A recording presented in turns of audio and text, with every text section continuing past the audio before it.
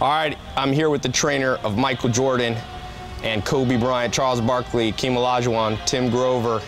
Look at that ring. What year is that? 2009. Laker championship ring he has, not bad. He's showing me how to shoot better. Check out his book, Relentless.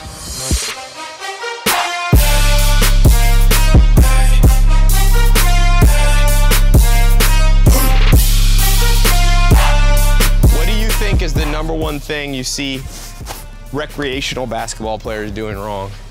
It's not stretching? They never cross half court. They're out of shape. How many guys have you seen in a pickup game where 10 people are actually on the same side of the court? Right. So just conditioning stuff. Yeah. I mean, people, it's just like anything else. They want to play offense. No one wants to play defense. They won't hustle back on defense yet. When they get the ball, they're sprinting. Now, look, I'm open. What about conditioning? Do you have a favorite?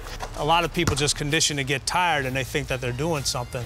But the recovery in between your running and how you're doing it has a lot to do with how quickly and how well you're going to get in shape. So, you know, developing like squats on uneven bonzo balls or whatever. Right. Was that kind of stuff you were pioneering way back oh, yeah, in the 80s, right? Yeah.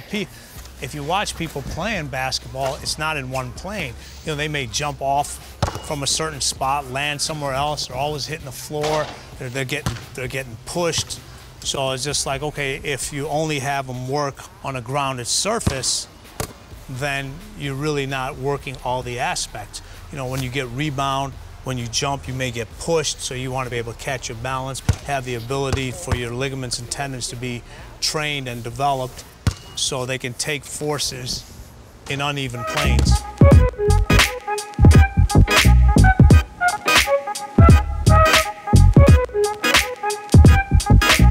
So what's the main trick for somebody increasing their vertical? People either think that it's only the legs, but you got to involve the whole body. You think of it like an accordion. An accordion is connected. When you take a spring, the farther you can pull it apart, and when you let go of it, the quicker it snaps together.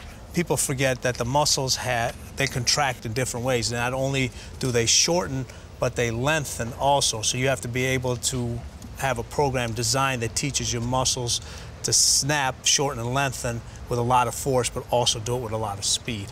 So you have to work different types of contractions when you're working out. People have a tendency to only work the shortening of the muscle. They don't have a tendency to work the lengthening of the muscle. What's an example of a lengthening exercise? A lengthening exercise, and you know, we talk about this in the book, in the jump attack. If you were to sit down and you were to hold a lunge position, so if you were to go down, okay, so if you would, right, and you were just to hold that position for anywhere from 1 minute to 3 minutes. Oof. Okay. So you're just holding. Yeah, now you time lapse. 30 minutes later. Have you been able to find you can pretty much increase anybody's vertical? Oh yeah, and there's room for improvement for anybody. How many people do you know in sports actually improve when they're 30? You know, Kobe's not going to tone down his stuff for anybody. Right. So flexibility stuff. Most people. Now, flexibility in your sport. What happens is a lot of people think if you're overly flexible, you'll be better at your particular sport. You have to be flexible in the range of motion for your sport. Okay. So like being able to do the splits is not going to decrease your chances of getting injured. Because you never do the split motion. Right. You need to be flexible and be able to control that range of motion in whatever sports you do.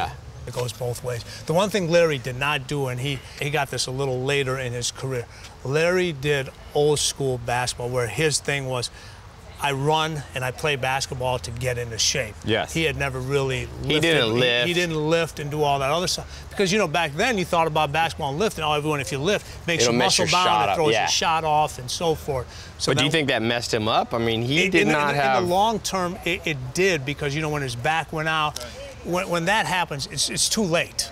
You just can't recover from it. And that's what we try to teach all these guys. The only way, if you have a proper program, you're not going to do if you're a basketball player, you can do MMA as part of your program, but that can't be your main. That can't be your main thing. If you're trying to be a cleaner or a top MMA person, you're not going to do a basketball routine. You can come in and shoot around and maybe mess around a little bit just to break up the monotony. But it can't be thing. And a lot of people they start to replace instead of add on. Like you'll see people, whatever the latest craze is, they'll say, okay, this is what I'm going to do. You got a beautiful house here, okay? But the bottom line is, if the foundation is not built correctly, it doesn't matter what you have inside. And what everybody wants to do now is they want to go to sexy. And what I always tell them is that sexy can't cook. So what do I need to do better on my shot? Just think about this. When you shoot, okay, you want to try to put these two fingers and your thumb and elbow in the basket. If you make a shot and the ball comes back to you, that's a perfect shot. If you can hit it in the back of the rim, you don't have to chase the ball as much. It comes back to you. When you're that good, then you determine how you swish.